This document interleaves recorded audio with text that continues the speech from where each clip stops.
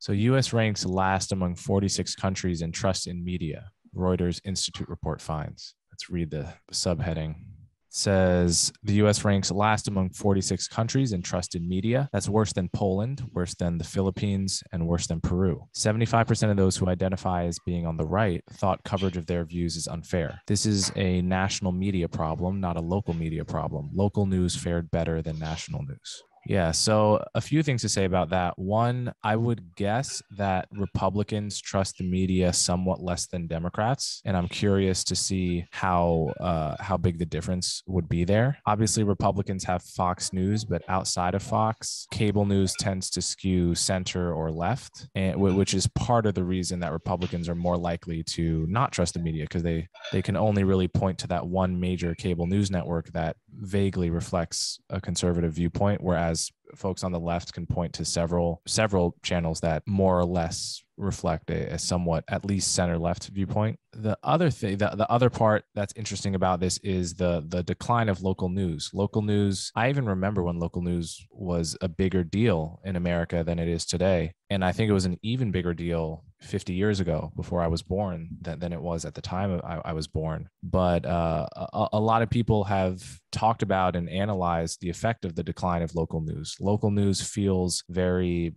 close to people. It's a local newspaper is able to make sense of things in a way that people more easily trust, whereas national news, because you're dealing with more people, the narratives get more abstract and they feel less familiar and more alienating for that reason. And as local newspapers have died out throughout the country over decades and been replaced by national newspapers and national news channels, you definitely see this sense of being alienated from the news to a greater extent. One thing that is worth commenting is the America's situation is not like the situation of Poland or Peru. I mean, we're a country of over 300 million people.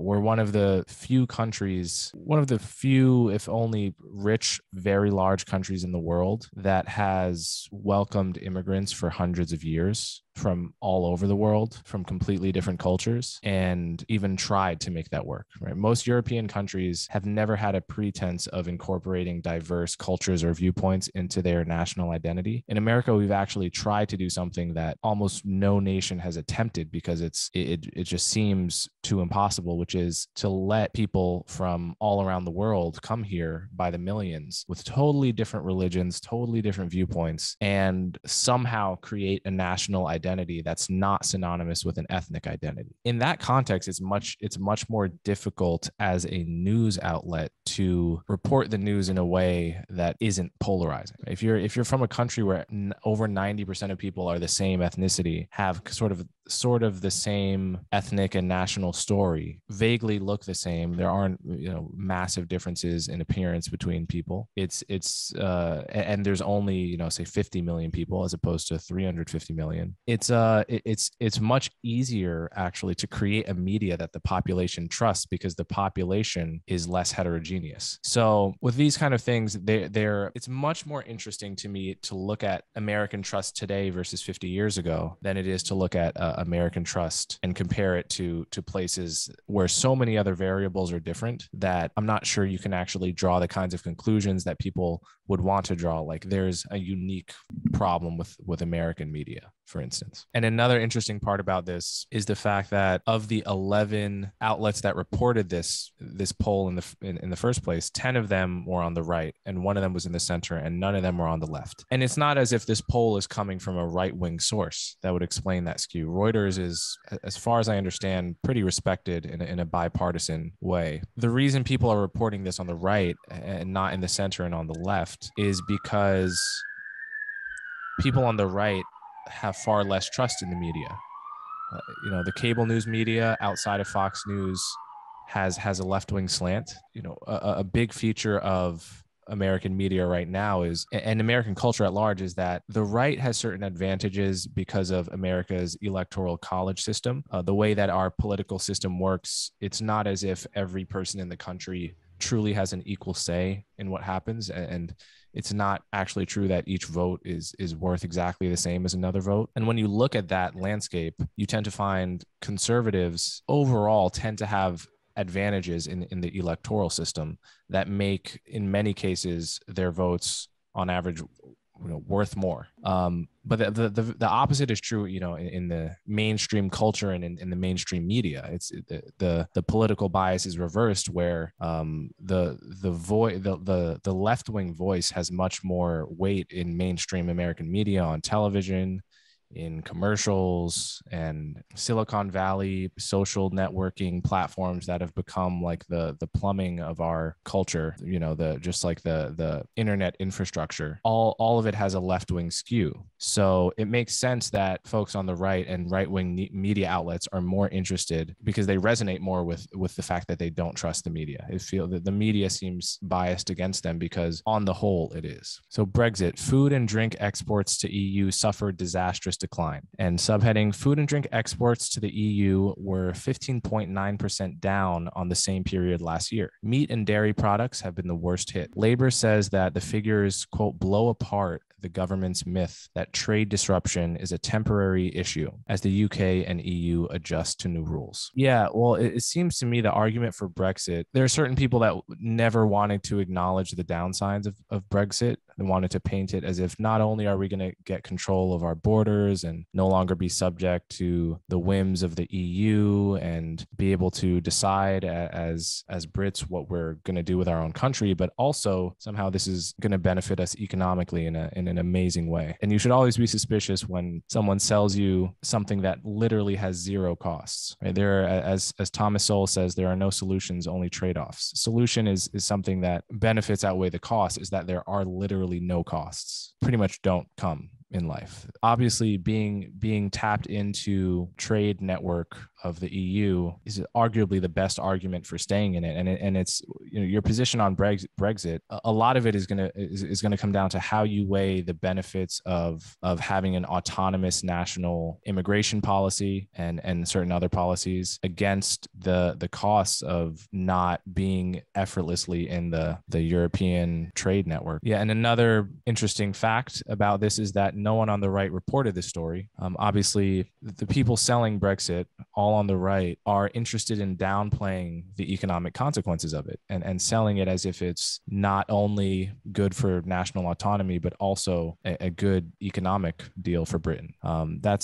It's a disingenuous way to sell it, right? Obviously, it's going to be very embarrassing to right-wing news outlets to admit that this decision has, in fact, in a very predictable way, damaged Britain's economy. That doesn't mean you have to be against Brexit. What it means is that you have to actually have an honest look at the costs and the benefits and come up with an argument for whether it's actually a net good or a net bad. I'm not sure where I stand on that, but it's no surprise that people on the right are shying away from reporting this pretty embarrassing fact for them. Okay, so fines for Russia, Apple, and Google by not deleting Mr. Navalny's app. And subheading: Russia's state communications watchdog warns Apple and Google to remove app. The app was created by allies of jailed Russian opposition leader Alexei Navalny. Navalny's app promotes his smart voting strategy to support candidates who are most likely to defeat those from the Kremlin's main United Russia party. And here you can see the news coverage skew is to the right. This one seems pretty much right down the center. So this seems like people are equally reporting this story on the left, the right, and the center, which is, it's always nice to see that, because it suggests that at this particular moment in history, our position on the lack of democracy in Russia right now has not yet been infected by partisan bias on either side. And with Russia, this is one of those interesting cases where at different moments in recent American history, being anti-Russia has been a position of either the left or the right. Obviously, in the Trump era, to be anti-Russia painted you as on the left because of Trump's seeming ties to various Russians. Before the Trump era, to be a Russia hawk was very much a position of the right. And I think it's always very instructive to look at these issues that just over the course of 10 or 15 years flip their partisan valence. Another one of these is sort of just isolationist foreign policy. If you're an isolationist in 2005, quite likely you're a Democrat because you're opposing Bush's war in Iraq and so forth. If you're an isolationist in the Trump era, then you may very well be a Republican. And so it's into there are certain issues where the right and the left seem to stay more or less stable over the course of 40 years, like abortion, for instance. But there are other issues where the valence can flip or it can sort of disappear altogether, right? It's like unclear right now what it means to be a Russia hawk, or how you would be read as a Russia hawk in the American political scene. Okay, so blood on his hands. Republicans say Kabul explosion result of Biden decisions. 2 explosions have been let off in Kabul. Reports of multiple fatalities have come from Kabul, with a total so far of 13 people, including children. Ex-Good Morning Britain presenter Piers Morgan has taken to Twitter to share his opinion on the incident, claiming President Joe Biden has victims' blood on his hands. So here again, obviously, the right is going to report on this more than the left. No surprise here. I think to say someone has blood on their hands is basically an automatic reaction by the other side when we're talking about people dying overseas. And I think it's just important to remember that each individual case is unique. Like whether these particular, I haven't looked closely into these particular explosions, and I think I could comment more generally on Biden's absolutely horrible technique of his pulling out of Afghanistan. Can totally support pulling out of Afghanistan, and I tend to find myself definitely in support of leaving. But the way that Biden did it, by first getting rid of all of our credible threats of violence against the Taliban, and then without any leverage, trying to haphazardly evacuate the Americans that were there and the allies that have helped us prosecute this war for almost 20 years. And then ending up abandoning many people that we came into their country and asked them to fight with us on the promise and on our national honor that we would be a nation of our word, and then to have a totally ass backwards plan for the evacuation is, I think, going to be a permanent mark on Biden's legacy, and it should be. That said, you always want to look at whether this specific explosion is on Biden's hands in particular, right? Is this by the Taliban, in which case it becomes more plausible that it's on Biden's hands? Is this by ISIS, in which case you sort of have to look at the specifics? Is it by another random terror group? I'm always hesitant to bandwagon in such a situation, but it's also totally possible that this explosion is a direct result of Biden's decisions. Okay, California looking to pay drug addicts to stay sober. That's kind of a hilarious headline to me. Okay, let's look at the subheading. Governor Gavin Newsom has asked the federal government for permission to use tax dollars to pay for it. It being the program to pay drug addicts to stay sober, I assume. The federal government has been doing it for years with military veterans. Research shows it is one of the most effective ways to get people to stop using drugs. A similar proposal is moving through California's Democrat-controlled legislature. So this is interesting. I have not heard about this, and somehow my first reaction is that it wouldn't work, only because the incentives to stay sober already involve money implicitly, right? If you're a drug addict, very likely you can't hold a job, and very likely in some way, shape, or form you're significantly poorer than you would be if you weren't a drug addict. In addition to that, there's just like the cost of getting drugs. So it's already implied in most drug addictions that you would be wealthier if you could stay sober. So the notion that you could formalize that incentive structure by paying people to stay sober and somehow that would change things, I don't know, but I'm curious if this is an evidence-based approach that it's possible my intuitions about this are just not true. So let's read on a little bit. What reading that article proves to me is that it's possible to find a few people that have stopped using drugs this way, but the overall logic of it, there seems to be something flawed at the core of it. If you think that drug addiction can be cured by paying people, it seems to misunderstand the psychology of drug addiction in a fundamental way. Like if you're a drug addict, you could probably make way more money if you manage to stay sober. That's part of the reason why normal people try to not become drug addicts, is because with serious drugs, it's an expensive habit that prevents you in most cases from holding down work. So the notion that you could just pay people to stop using drugs, it seems like kind of a category error. It's like, could you pay someone to stop having an affair with someone that was, that was like a passionate affair, for instance? Maybe if the numbers got crazy enough, but for the most part, I think it's a category error to think that you can motivate people with money in an area of their life where clearly financial incentives are not what they're thinking about. You're hitting such a direct pleasure center of the brain. Like how much money could you pay someone to not be in love with who they're in love with? Again, you might be able to find a story where it works, but it seems kind of to miss the point in a way that makes me pretty skeptical that this program would be worth the money. And it seems like there are just the incentives to game the system for drug users would be sky high. And there seems to be something deeply naive about it. And it's interesting though to me that people on the right-wing news outlets aren't so much reporting on the story, because it seems like just the kind of naive and radical idea that a lot of people on the right would rightly be skeptical about. It doesn't seem to me obvious that this kind of thing would work.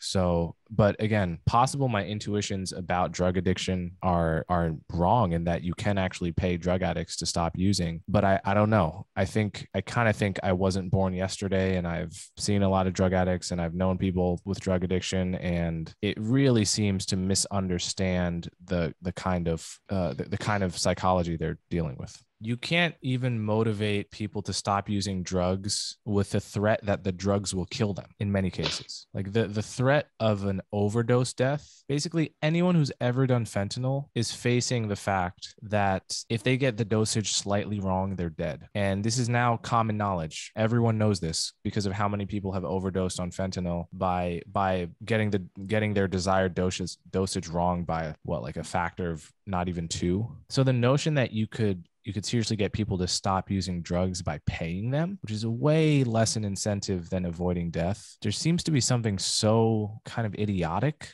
about it. Maybe it's only intended to be used for lower level addictions to sort of medium level drugs, as opposed to the hardest of the hard. But there seems to be something. I mean, my God, if the incentive of like if you're addicted to meth for a while, it means probably everyone in your life knows you're addicted to meth. It has physical consequences, it has social consequences that would matter to people far more than a couple extra $100 a month. It's like this seems to it seems to be such a naive idea, ripe for abuse and gaming, that it's kind of amazing to me that it works at all. And I could see how maybe it might work for veterans in particular, but not be generalizable to drug addicts on the whole. So there's a lot to think about for that, but that's my initial reaction. U.S. Supreme Court declines to block Texas abortion ban.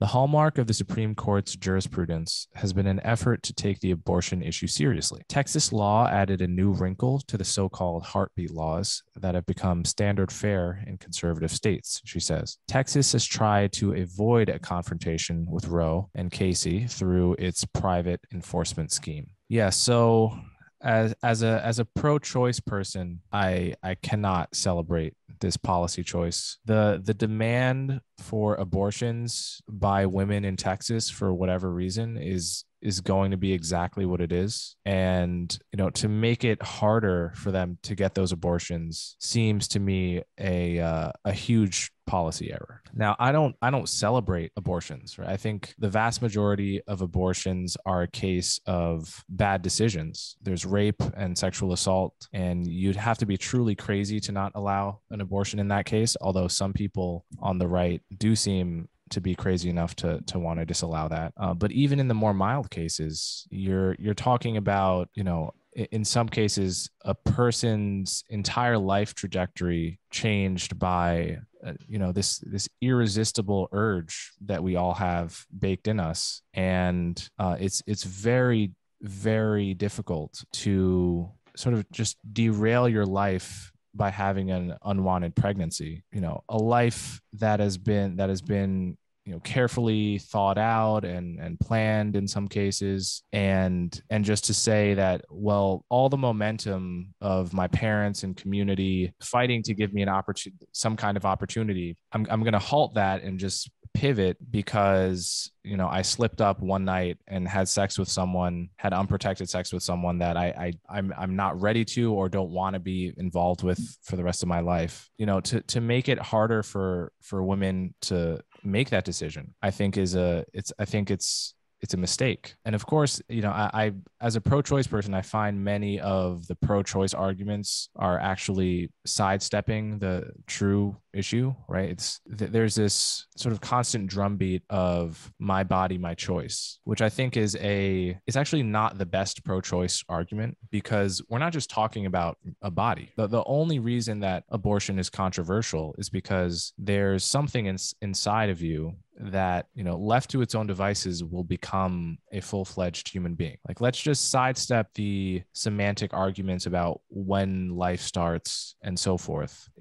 Everyone can admit that left to its own devices, a pregnancy naturally terminates in another human life. And we all implicitly, if we want to be alive, we all are happy that we were not aborted. And that matters. Like, that's part of the moral equation here. And the my body, my choice argument sidesteps that by implying that just like it's my choice to get my ear pierced, it's my choice to like terminate what will soon be a life. I think the pro-choice side has really made an error by sort of getting married to that empty slogan. At the same time, even recognizing that you are terminating what would be a future life, you have to take into account the fact that, people are in a situation because of, very, very understandable errors where you have to choose between the life path you've been moving towards your whole life and a totally different life that puts you in the mode of a caretaker with someone you may or may not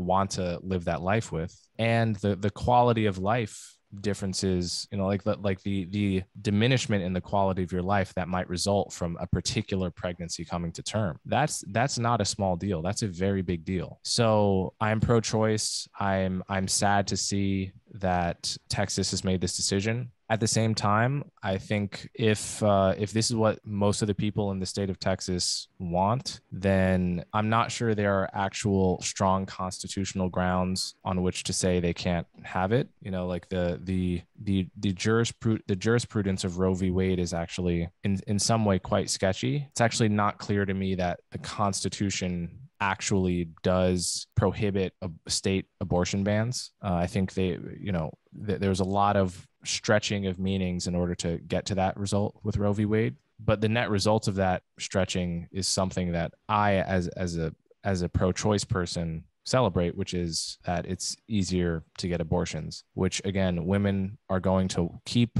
wanting. Psychologically normal, good women are going to keep wanting abortions until the end of time. And that's just like to make it harder for them to get it only increases the burden to their lives. In some cases, increases the health risks to their lives. Pregnancy is already a very fraught thing for many women with health issues. And I would hate to see a resurgence of the proverbial back alley coat hanger abortions of the pre-Roe v. Wade era. So that's my reaction to that story.